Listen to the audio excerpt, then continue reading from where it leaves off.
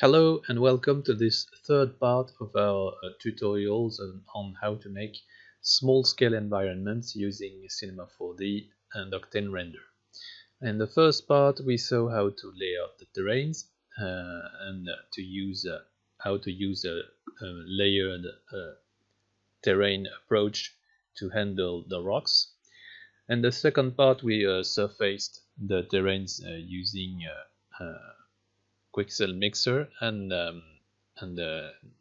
some imported texture maps as well as Megascan sets.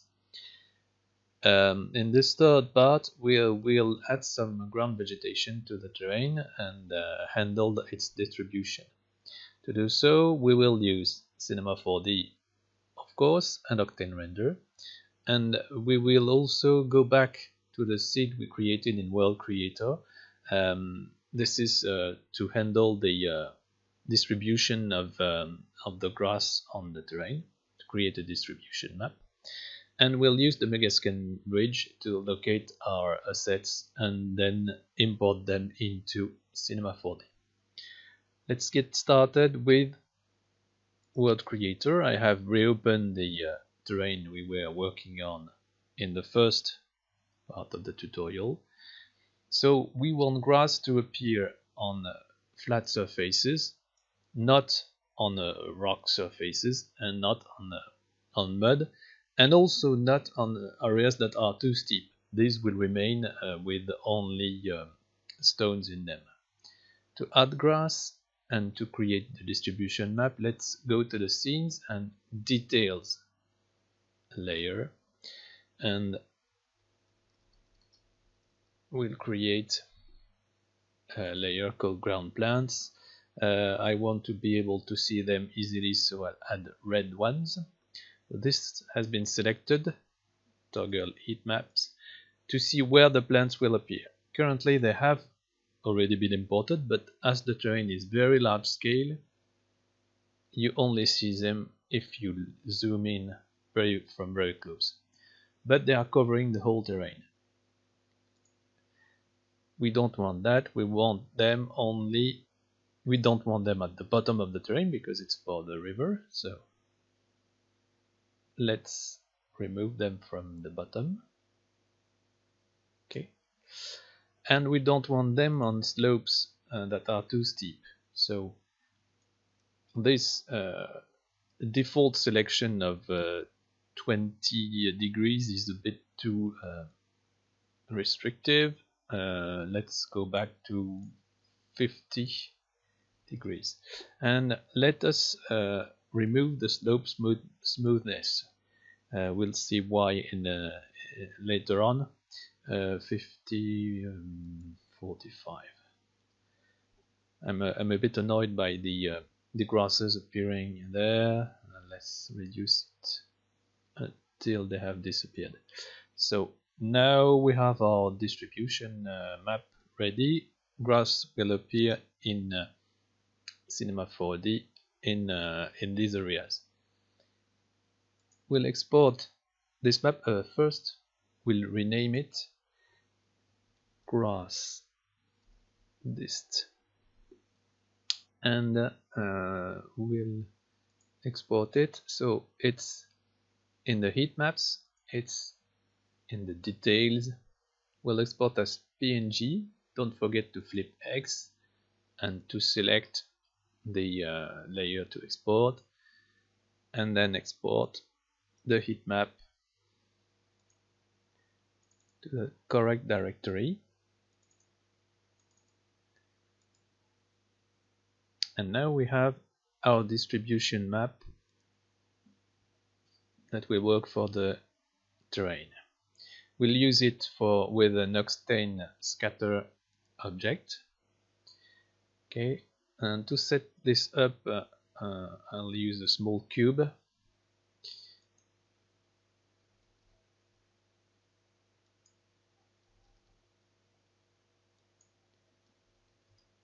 This will enable us to see easily where the scatter is done.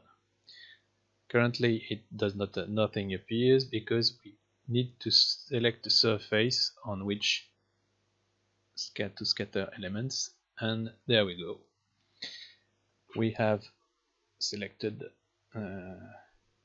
the grass surface, and we have now grass, or rather squares, appearing everywhere. So there are only 1000. If we increase it to 10,000, we can see immediately that something is wrong, because the squares are appearing everywhere, and also they are a little buried into the surface because of the displacement. Let's first handle this. The displacement on this area is handled by the displacement of the terrain here. This one.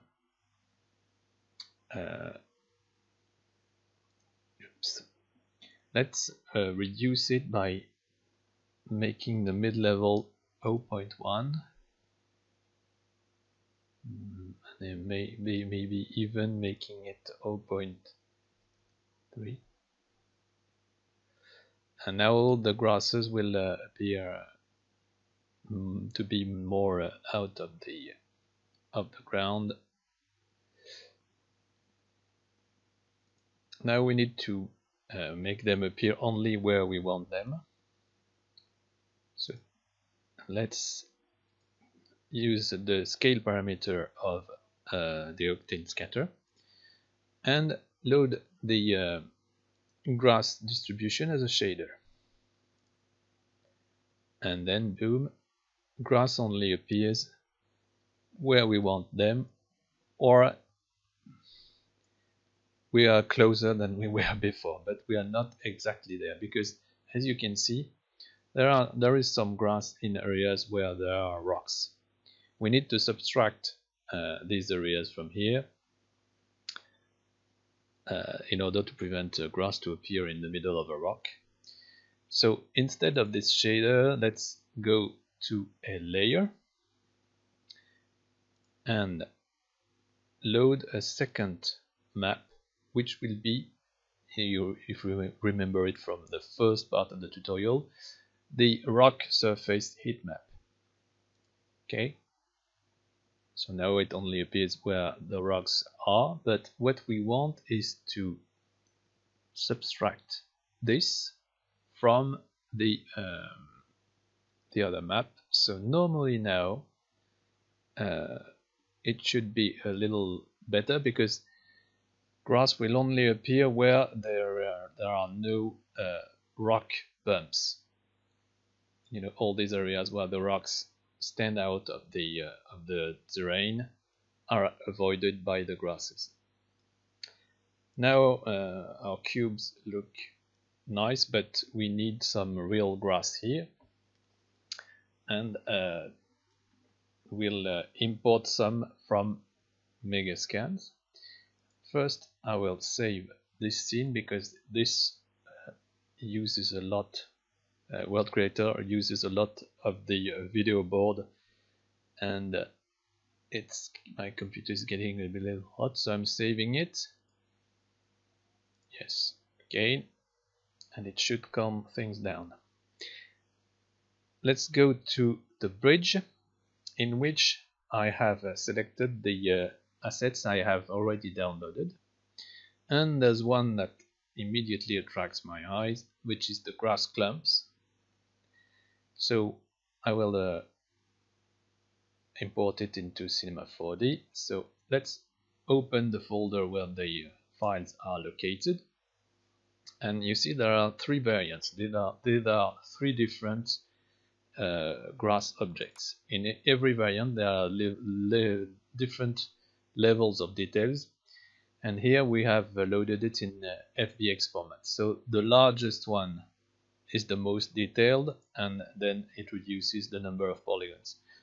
I think we'll use the second level, and let's first make a test in a scene. Okay, so it loads in a separate scene, and as you can see, the materials have not been loaded, so it's all gray. we'll merge it with the other plants. So now we need to find back the directory that is open here. I know where it is, but this is a bit tricky. Megascans, downloaded, 3D plant, and this is the one. So we'll import the three objects in the same scene and handle the same. They all have the same texture, so we'll apply it to all three. Okay, file, merge objects, and third variant. Okay, now we're fine, except for one detail. If you look at a regular object in Cinema 4D, this green arrow is pointing towards the top, and in this case they are all pointing laterally. This is a problem because if the object center is not properly set, the Octane Scatter will use these objects by turning them sideways. So we need to correct this, and we need to reset this object axis with the green arrow up. So I'll enable axis and enable quantizing, and then rotate it 90 degrees. Okay, this is correct.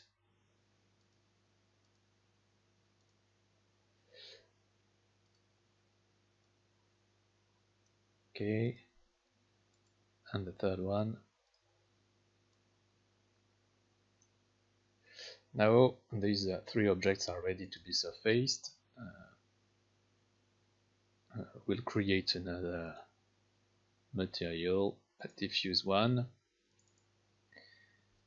grass. Okay, apply it to the three grasses, and then we'll import from the Megascans directory the surfaces we need.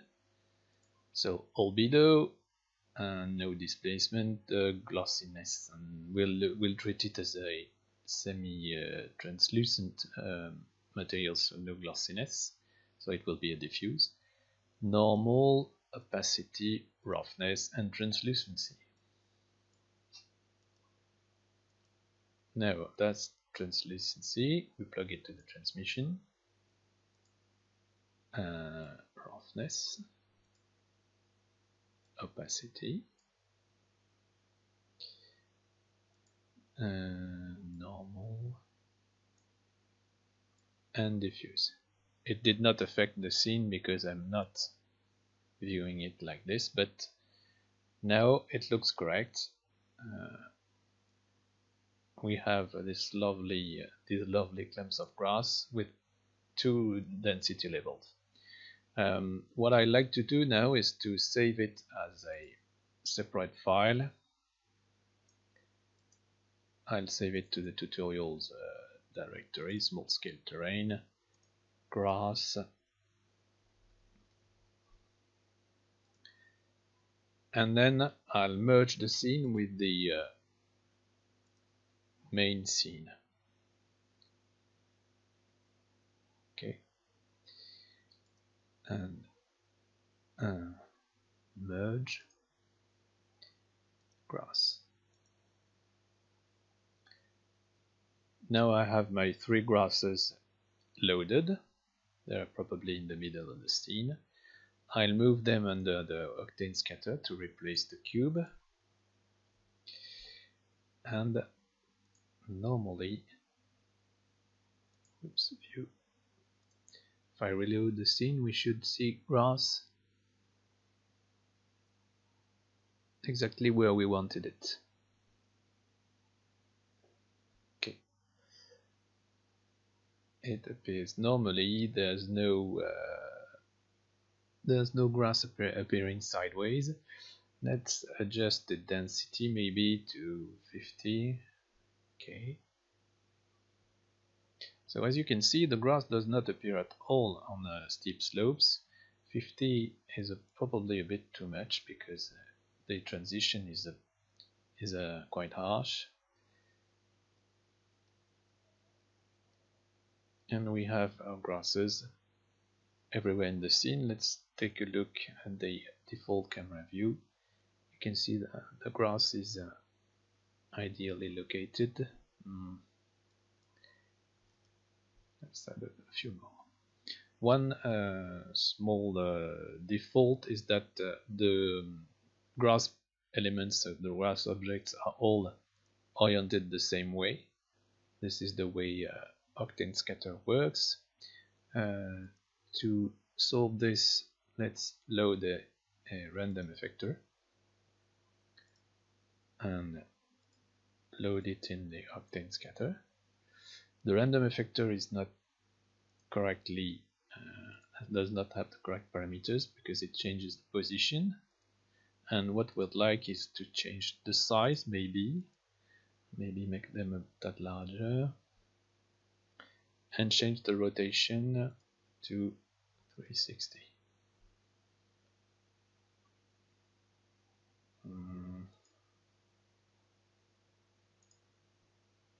Okay, I'm not sure the grass isn't a bit too big, but I think it works.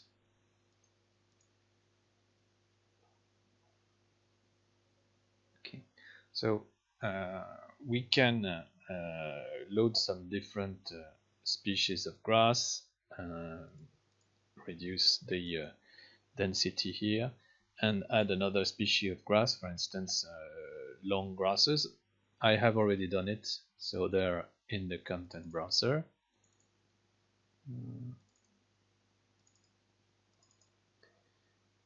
Grasses and reeds, and I think I named it raygrass.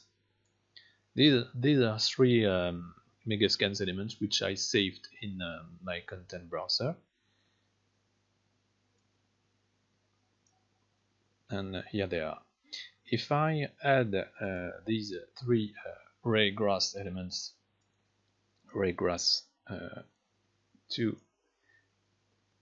the default one, you'll quickly see that there are two problems. The first one is that they lack any texture, even though they seem to have texture. Let's clean things a bit in here, and then let's remove the unused material. There are some. They lack any texture, and they are far too numerous, so let's remove them from the Octane Scatter and duplicate the Octane Scatter, add them in another one, and then what I do is reduce the number. While doing so, I have to solve the material problem, which was probably a small bug. Let's maybe add some more.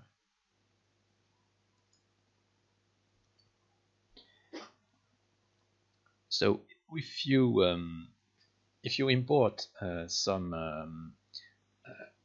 assets from Megascans into your content browser library, you will soon have lots of different assets, including plants, to populate your scenes like this, and it will be way quicker than importing them one by one. You can either save them in separate files, cleaning them up, not like unlike what I did without removing the additional textures, or save them in the content browser. The problem with the content browser being that for every item stored, it will create a separate texture. You can merge them, but you will still have to do it after importing them. So it's a bit of a problem if you have a large scene with lots of elements, but otherwise it works quite well. So here's the grass distribution looked from close, and you can see that the raygrass appears in the middle of the grass and looks quite good. So I think we'll stop it there. Maybe change the light a bit to show more or less of the scene. Let's try to orient this that way.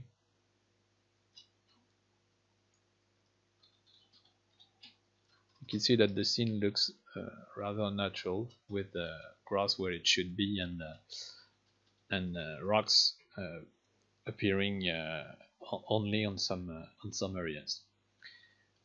So to summarize, importing use World Creator to control distribution in a more efficient way, to prevent grass from growing in the water or on the rocks. And then import Megascans assets. You can use the content, the browser, the bridge, and or you can locate the files on your hard disk and then load them one by one. I prefer to load them on a separate scene before, because you can see better the how they look, and you can import them afterwards. That's all for today. I hope it has been useful, and that you will create nice little environments like this one with this advice. See you in a later tutorial.